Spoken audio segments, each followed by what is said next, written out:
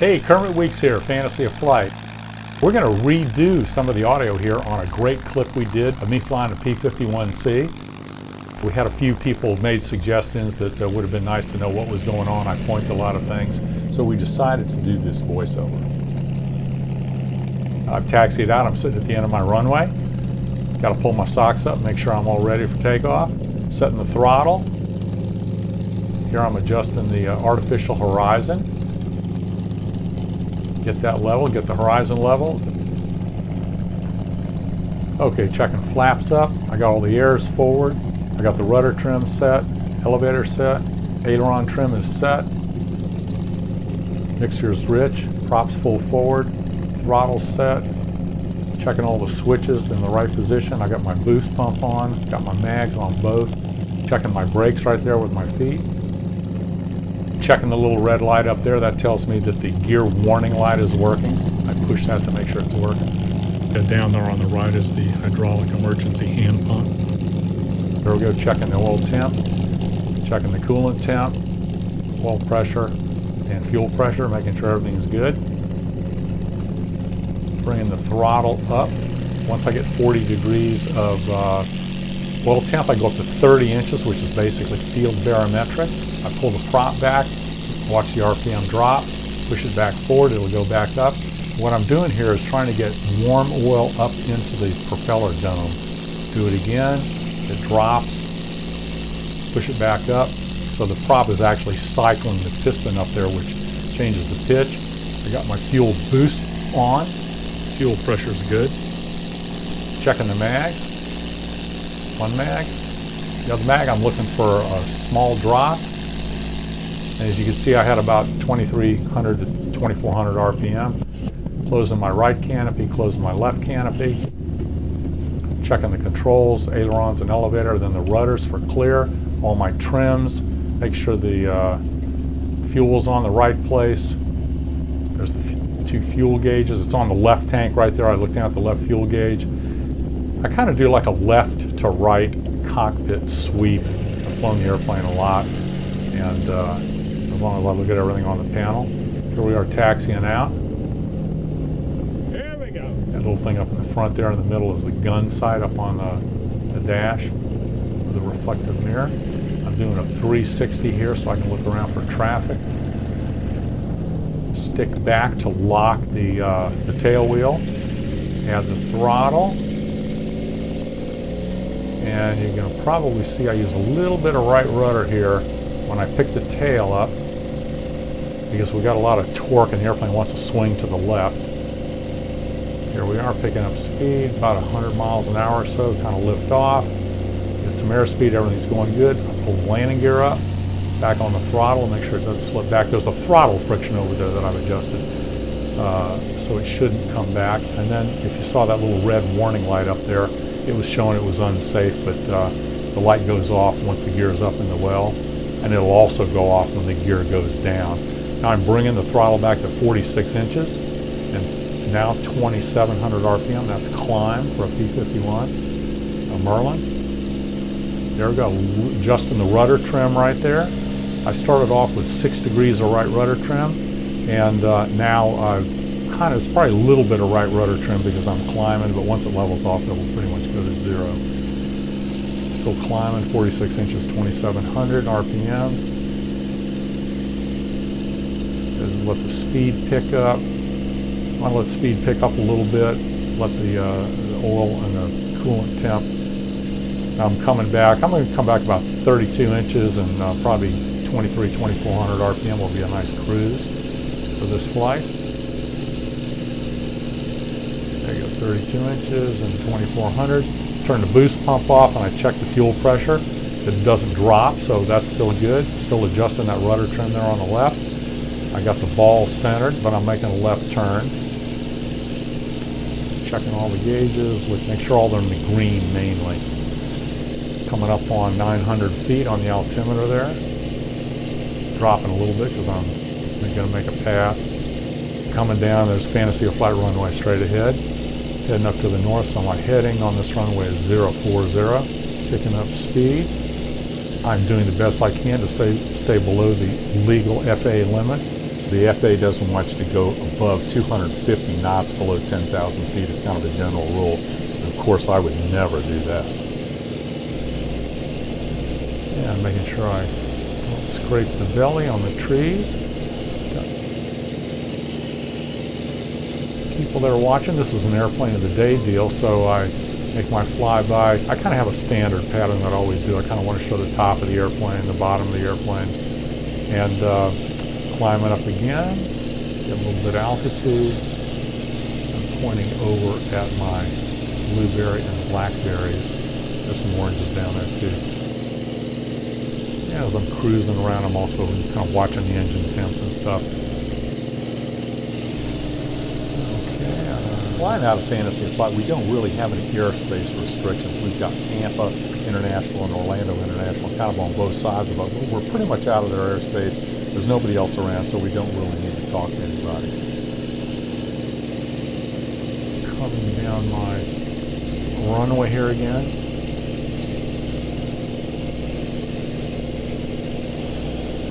And I'm going to show the top of the airplane, so I do a bank. Kind of like a photo pass, what they call that. A little bit turn to the left, and then I'm going to level off, do a right turn, check for other airplanes, birds. There's our DC-3 road icon down there. Gee Willie, I saw him waving. I don't know if you noticed that or not. And I'm climbing up to an altitude to where I'm, well above the houses there on the lake. Diving back for another pass.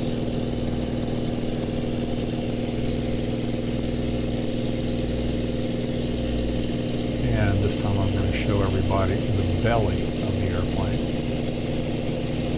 And so I'll bank to the left, show the belly, I'll do a quick turn to the right, clear the little camp there off to my left, and I'm going to do a big pretty much almost a little more than 270 and come around, come down short runway. Yeah, the top speed of the Mustang is 434 miles an hour at 25,000 feet. Normally the Mustang cruises about 245 miles an hour indicated. I love this Merlin engine. I think it has got to be the greatest sounding engine that was ever built.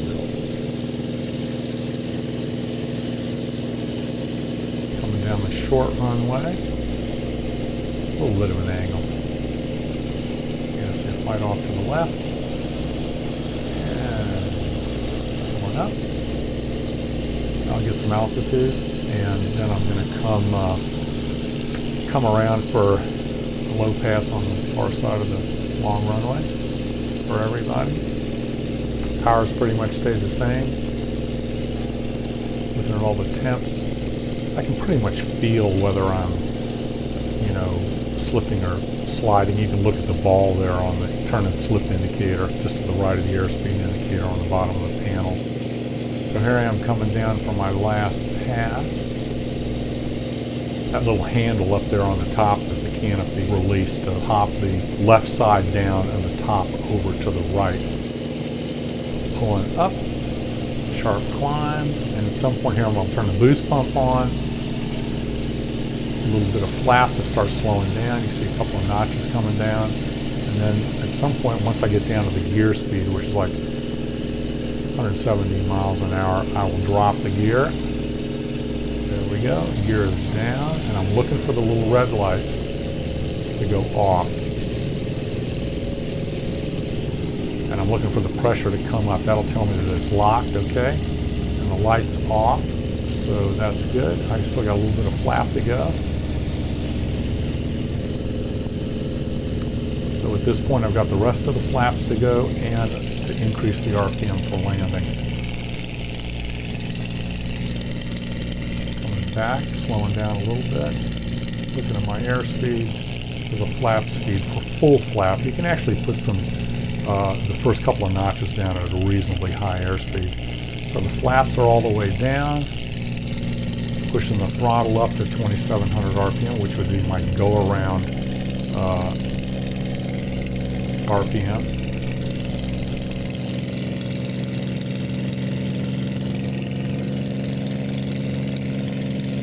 just pointing over there. There's a tower. I just rechecked the light to make sure the light was working. If it was on, I would have had an unsafe gear, but it's off, but I want to make sure the light's working. So you push the button onto the left there of the light and it tells you whether it's working or not. I'm clearing the power lines, coming in over I-4. Can you believe the legal FAA altitude to cross Interstate 4 is a whopping 17 feet. But anyway, I clear it by way more than that.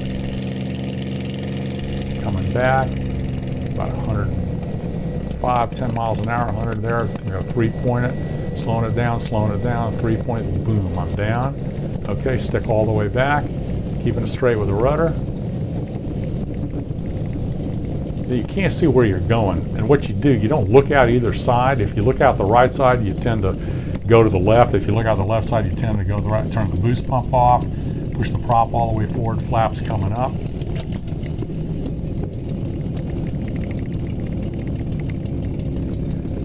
There we go, opening the left side. Once I get slowing up, I'm going to grab that big handle up there on the upper left, and I'm going to open up the whole canopy. So when you taxi, you have to S-turn back and forth so I can see in front of me. So I can see out to the right by turning to the left. Now I'm going to make a right turn. Just checking everything, resetting the trim back to 0 and the rudder back to 5 or 6 degrees right trim for the next flight. Kind of setting it up for the next flight.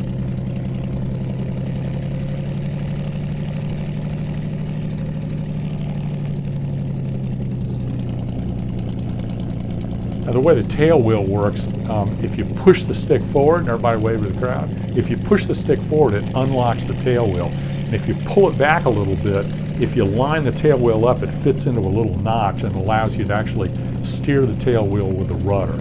So when I land, I always want to keep the stick back, but if I want to, at some point you'll see me turn on the ramp here, I will push the stick forward, it'll unlock the tail wheel.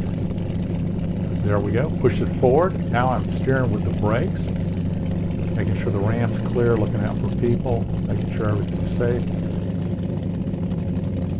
Now I'm going to go ahead and open the canopy on the left and the top. Pretty much got a convertible now. Got the stick forward, so I'm steering with the brakes because I'm going to spin the airplane around. So I'm just steering with the brakes. Okay, I'm turning the radiator and the oil cooler doors off, pushing the flaps down. Flaps are going down. I'm setting up for my next flight. Still got the stick forward. I'm steering with the brakes. I'm about to shut the engine off with the mixer to go to idle cutoff. Engine's shutting down. Stop with the brakes. Boost pump off. Checking everything for my next flight. Pull out the hydraulic release. Depressurize the system. Make sure that all the fuel is off. All right, another successful trip. Now I'm all ready for my next flight. After I release my 4-point harness, I'm taking the parachute off, and now I am as free as a bird to go talk to all my Fantasy of Flight patrons. Yeah, that was fun. All right. Pretty cool, huh? Life is good. He's going to get out of the plane. He's going to answer your question. I hope you all enjoyed this voiceover. I appreciate you all coming along.